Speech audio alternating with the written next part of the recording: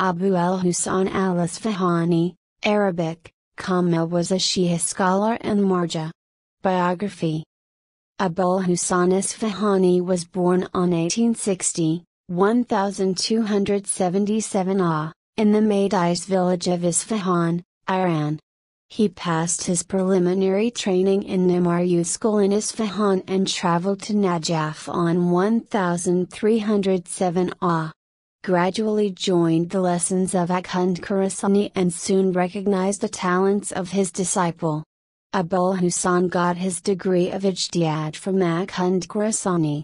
After the death of his contemporary scholar, Ayatollah Mirza Hussein Naini, he became a sole Marja for most of Shia Muslims.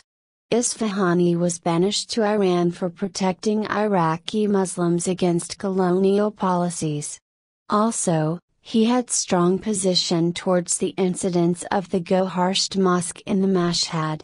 Abul Hasan Isfahani had a grandson named Musa al-Musawi who was renowned for writing polemical revisionist texts on Shia Islam.